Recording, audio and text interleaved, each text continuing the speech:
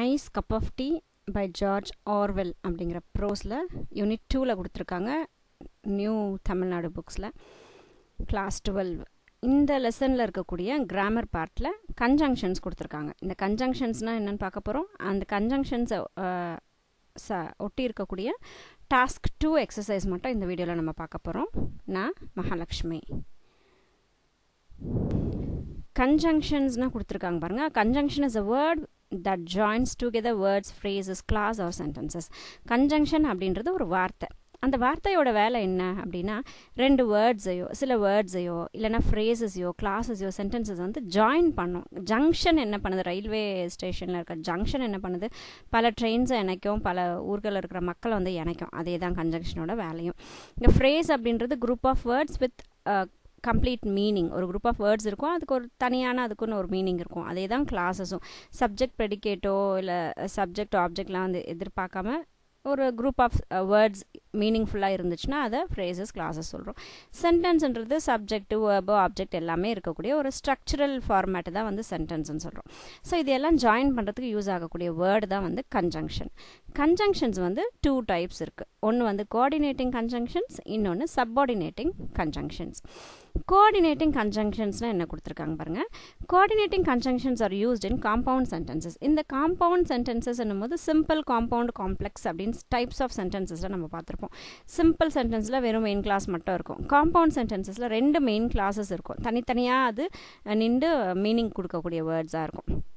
அதை காம்பவுண்ட் சென்டென்ஸ்ன்னு சொல்கிறோம். காம்ப்ளெக்ஸ் சென்டென்ஸ்ன்னு சொல்லி பார்த்தா ஒரு சப்பார்டினேட் கிளாஸ் இருக்கும், ஒரு மெயின் கிளாஸ் இருக்கும். ஸோ தனிச்சு நிற்காது. சப்பார்டினேட் கிளாஸ் எப்பயுமே மெயின் கிளாஸோடு சார்ந்து தான் இருக்கும். அந்த மெயின் கிளாஸ் இருந்தால் தான் சப்பார்டினேட் கிளாஸ்க்கு மீனிங்ஃபுல்லாக இருக்கும். ஸோ அதுதான் வந்து நம்ம காம்ப்ளெக்ஸ் சென்டென்ஸுன்னு படிச்சிருக்கோம். ஸோ இந்த கோஆர்டினேட்டிங் கன்ஜங்ஷன் வந்து காம்பவுண்ட் சென்டென்ஸை இணைக்கிறதுக்கு யூஸ் ஆகக்கூடிய வேர்ட்ஸ் தான் வந்து coordinating conjunctions. The help in joining sentences and independent classes of equal rank. Same மீனிங்கில் same ரேங்க்கில் இருக்கக்கூடிய சென்டென்சஸை இண்டிபெண்ட்டாக இருக்கக்கூடிய கிளாஸஸ். காம்பவுண்ட் சென்டென்ஸ்னால் ஏற்கனவே சொன்ன 2 மெயின் கிளாஸஸ், 2க்கும் மேற்பட்ட மெயின் கிளாஸஸ் இருக்கும். தனித்தனியாகவே அதுக்கு மீனிங்ஃபுல்லாகவே அது இருக்கும். அதனால அதை இண்டிபெண்டன்ட் கிளாஸ்ன்னு சொல்கிறோம். ஸோ அதை இணைக்கிறதுக்கு யூஸ் ஆகக்கூடியது தான் வந்து கோஆர்டினேட்டிங் கன்ஜங்ஷன்ஸ். இந்த கோஆர்டினேட்டிங் கன்ஜங்ஷன்ஸ் என்னெல்லாம் கொடுத்துருக்காங்க பாருங்க. Cumulative conjunctions. ஃபர்ஸ்ட் குமுலேட் அப்படின்னா என்னன்னா, இது நம்மளுக்கு புரியும். குமுலேட்னா எல்லாம் ஒன்றா சேர்த்துருது. ஸோ சேர்த்து சொல்லக்கூடிய மாதிரி வரக்கூடிய வேர்ட்ஸ் எல்லாம் பார்த்தீங்கன்னா cumulative conjunctions. And also, as well as. So இந்த வேர்ட்ஸை நம்ம யூஸ் பண்ணும்போது நிறைய விஷயங்கள் வந்து ஒன்றா சேர்த்து சொல்கிறதுக்காக யூஸ் பண்ணுவோம்.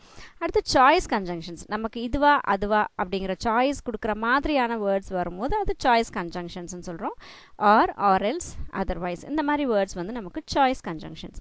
தென் கான்ட்ராஸ்ட் கன்ஜங்ஷன்ஸ். கான்ட்ராஸ்ட் அப்படின்னா என்னென்னா ஆப்போசிட்டாக இருக்கக்கூடியதை நம்ம கான்ட்ராஸ்ட்னு சொல்கிறோம். கான்ட்ராஸ்ட் கலர்ஸ் அப்படின்லாம் சொல்லுவோம். ஸோ கான்ட்ராஸ்ட்னா ஆப்போசிட்டாக இருக்கும். வேர்ட்ஸ் கன்ஜங்ஷன்ஸ் பாருங்கள். எட், பட், ஸ்டில், நெவர்த்லெஸ், வெராஸ், வைல், இந்த மாதிரியான வேர்ட்ஸ் வந்து நமக்கு கான்ட்ராஸ்ட் கன்ஜங்ஷன்ஸ். தென் கான்சிக்வென்ஸ் கன்ஜங்ஷன்ஸ். கான்சிக்வென்ஸ்ன்றதுனா அடுத்தடுத்து நம்ம விஷயங்கள் சொல்லும்போது அடுத்தடுத்து என்ன அப்படின்னு சொல்லும்போது அது கான்சிக்வென்ஸ், தொடர்ச்சியாக வரக்கூடிய விஷயங்கள் கான்சிக்வென்ஸ். ஸோ கான்சிக்வென்ஸ் கன்ஜங்ஷன் வந்து so, and so, therefore, consequently, for, இந்த மாதிரியான வேர்ட்ஸ் வரும்போது நம்ம அதை கான்சிக்வென்ஸ் கன்ஜங்ஷன்ஸ்னு சொல்கிறோம். தென் subordinating conjunctions. Subordinating conjunctions R words that join 2 classes, one being subordinate to the other. So நம்ம இப்போ நான் இதுக்கு முன்னாடி காம்ப்ளெக்ஸ் சென்டென்ஸ்னால் என்ன அப்படி சொன்னேன் இல்லையா, அதே தான் இது. ஸோ சப்பார்டினேட் கன்ஜங்ஷன்ஸ் எதுக்கு யூஸ் ஆகுதுன்னா 2 கிளாஸஸை வந்து ஜாயின் பண்ணுறதுக்கு யூஸ் ஆகும். அதில் ஒன்று வந்து சப்பார்டினேட்டாக இருக்கும். அதாவது ஒன்று சப்பார்டினேட்னா அது மெயின் கிளாஸ் இல்லாமல் இந்த சப்பார்டினேட் கிளாஸ்க்கு வந்து மீனிங் இருக்காது. மெயின் கிளாஸை சார்ந்தே தான் இந்த சப்பார்டினேட் கிளாஸ்க்கு வந்து மீனிங் கொடுக்கும். they are used to join complex sentences. இந்த subordinating conjunctions வந்து நம்ம complex sentences எழுதும் போது நம்ம யூஸ் பண்ணுவோம். subordinating conjunctions என்ன சொல்லுது, என்ன எக்ஸ்பிரஸ் பண்ணுது அப்படின்னா டைம் எக்ஸ்பிரஸ் பண்ணுறதுக்கு உண்டான subordinating conjunction வந்து before, after, when, while, till, இந்த மாதிரியான வேர்ட்ஸ். தென் places, இடத்தை குறிக்கக்கூடிய வேர்ட்ஸ்ன்னு பார்த்தீங்கன்னா where, wherever, whether, whither, அந்த மாதிரியான வேர்ட்ஸ் பிளேசஸை சொல்லும். தென் மேனர் அப்படின்னும் போது எப்படி இருக்கும் பார்க்க அப்படி சொல்லுவோம், எப்படி நடந்துக்கும், எப்படி இருக்கும்னு சொல்கிறது மேனர்ன்றோம். as if, as though இந்த மாதிரி வேர்ட்ஸ் வந்து மேனரிசமாக சொல்லக்கூடிய வார்த்தைகள். தென் கம்பேரிஷன், கம்பேர் பண்ணி சொல்லும், இதையும் அதையும் இல்லை 2-3 விஷயங்களை கம்பேர் பண்ணி சொல்கிறது கம்பேரிஷன். as then இந்த மாதிரி வேர்ட்ஸ் வந்து கம்பேர் பண்ணுறதுக்கு யூஸ் ஆன கன்ஜங்ஷன்ஸ். தென் காஸ் ஆர் ரீசன், எதனால் இது நடக்குது, இது நடந்ததுனால இது நடக்குது அப்படின்னு சொல்லி நம்ம ரீசனோ இல்லை காசோ வந்து சொல்லுவோம். அந்த மாதிரியான வேர்ட்ஸ் வந்து நமக்கு பிகாஸ், சின்ஸ், ஃபார் இந்த மாதிரி வேர்ட்ஸ் வரும்போது அதுக்கு அடுத்து இதனால் இது நடந்துச்சுன்ற மாதிரி நம்ம விளக்கம் வந்து சொல்லுவோம். ஸோ அந்த மாதிரியான வேர்ட்ஸ் நமக்கு subordinating conjunctions. And result, consequence. ரிசல்ட்ன்றது இது நடந்தால் என்ன நடக்கும் அப்படின்றது ரிசல்ட். கான்சிக்வன்ஸ் வந்து அடுத்தடுத்து தொடர்ச்சியாக வரக்கூடியது. ஸோ தேட், ஸோ தேட் இந்த மாதிரியான வேர்ட்ஸ் வந்து நமக்கு ரிசல்ட் ஆர் கான்சிக்வன்ஸ் சபார்டினேட் கன்ஜங்ஷன்ஸாக இருக்குது. தென் பர்பஸ், எதனால் நம்ம இதை செய்கிறோம், என்ன தேவைக்காக இதை செய்கிறோம் போது அது purpose. So that, in order that இந்த மாதிரி வேர்ட்ஸ் வந்து நமக்கு பர்பஸ்க்காக யூஸ் பண்ணக்கூடியது. தென் கண்டிஷன் ஆர் கன்செஷன், இதை செஞ்சால் இப்படி நடக்கும், கண்டிஷன் மாதிரி இருக்கக்கூடியது.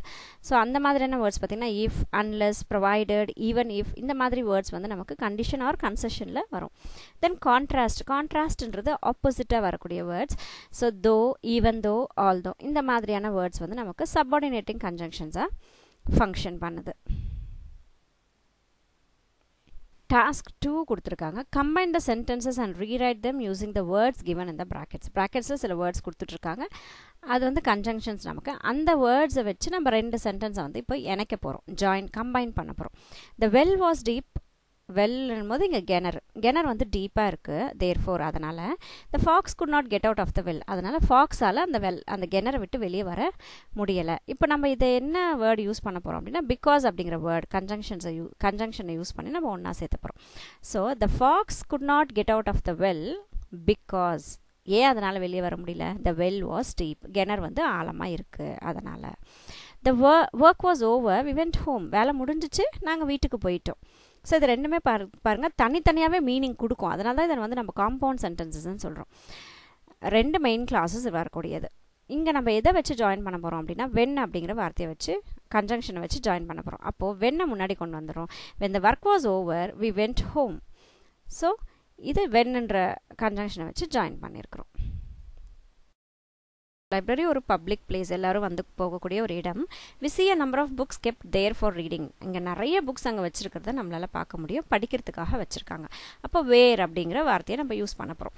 அப்போது அப்படியே சென்டென்ஸ் அப்படியே கொண்டு வந்துடலாம் பாருங்கள். லைப்ரரி அப்படிங்கிறது ஒரு பப்ளிக் இடம், அந்த இடத்துல நிறைய புக்ஸ் வச்சுருப்பாங்க. அப்போ இது 2 சென்டென்ஸையும் ஒன்றா நம்ம இணைக்க போகிறோம். அப்போது a library is a public place where we see a number of books kept there for reading. இதில் எந்த மாற்றமும் செய்யாமல் ஜஸ்ட் வேரை மட்டும் நடுவில் கொண்டாந்து நம்ம எழுதிட போகிறோம்.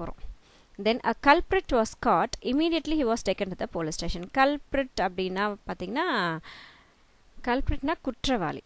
ஸோ குற்றவாளியை வந்து பிடிச்சிட்டாங்க. இங்கே காட்டுன்றது கேட்சுடைய பாஸ்ட் டென்ஸ் தான் காட்ட.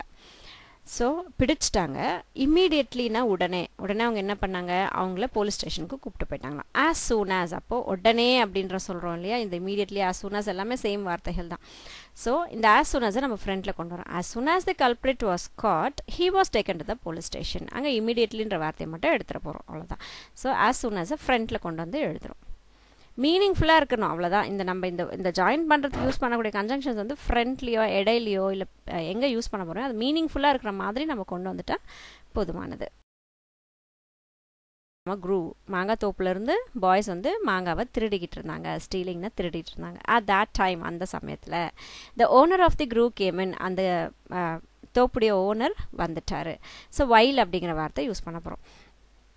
So while the boys were stealing mangoes from a grove, the owner of the grove came in. இந்த while அப்படிங்கிற வார்த்தையை முன்னாடி கொண்டு வந்துட்டு அட் தட் டைம் எடுத்துகிட்டு ஜாயின் பண்ணிவிட்டு எழுதிடலாம். Artificially flavoured juices R hazardous to health. Artificially flavoured ஜூஸஸ்னால் இந்த ஃப்ரெஷ் ஃப்ரூட்ஸ் அப்படியே ஃப்ரெஷ்ஷாக போட்டு கொடுக்காத ஜூஸ், இது பண்ணி வச்சுருக்கக்கூடிய ஜூஸ் வந்து நம்ம உடம்புக்கு கெடுதலானது. மோரோவர் அது மட்டும் இல்லாமல் தே லீட் டு கிட்னி ப்ராப்ளம்ஸ். இதனால் நமக்கு நிறைய கிட்னியில் பிரச்சனைகள் வரும். அப்போது அண்டுன்ற வார்த்தையை நம்ம யூஸ் பண்ணிக்க போகிறோம். ஆர்டிஃபிஷியலி ஃப்ளேவர்டு ஜூஸஸ் வந்து ஹெல்த்துக்கும் கெடுதல், கிட்னிக்கும் ப்ராப்ளம், அந்த மீனிங்கில் இப்போ வரப்போகுது. ஓகேவா? So artificially flavoured juices R hazardous to health. இங்கே மோர் ஓவர் எடுத்துகிட்டு and எடுத்துடுறோம், lead to kidney problems. ஆதித் வந்து ப்ரொமோட் ஆயிட்டாரு. Rajan has been promoted. ராஜனுக்கும் promotion கிடச்சிருக்கு, அடிட்டுக்கும் ப்ரொமோஷன் கிடச்சிருக்கு. அப்போ இங்கே ஆஸ் வெல் as அவருக்கு மட்டும் இல்லை இவருக்கும் கூட. அப்போ ரெண்டு பேரையும் ஒன்றா சேர்த்துடலாம். இப்போ ஹாஸ் பீன் ப்ரொமோட்டட் சேமாக தான் இருக்குது. அப்போ ரெண்டு பேரையும் ஒன்றா சேர்த்துறான். அடிட் as well as Rajan has been promoted. நடுவில் இருக்கக்கூடிய அந்த வேர்ட்ஸை மறுபடியும் ரிப்பீட் பண்ண வேண்டாம். அதனால் ஆஸ் வெல் as நடுவில் கொண்டு வந்துடும். Caesar was declared emperor. The conspirators killed him. Caesar வந்து எம்பரர் ஆக்கிட்டாங்க. எம்பரர்னா ராஜாவாக்கிட்டாங்க. கான்ஸ்பிரேட்டர்ஸ்னா சதிகாரங்க சொல்லுவாங்களே, அவங்க என்ன பண்ணாங்க, அவர் ராஜா ஆக்கினோடனே அவரை கொண்டுட்டாங்க. ஸோ ஆஃப்டர்னா பின்னாடி. ஸோ ஆஃப்டர் முன்னாடி கொண்டு வர பாருங்க. After Caesar was declared emperor the conspirators guilt him. அவர் ராஜா ஆக்கின உடனே இந்த சதிகாரர்களை அவரை கொண்டுட்டாங்க. வீடியோ. Take care.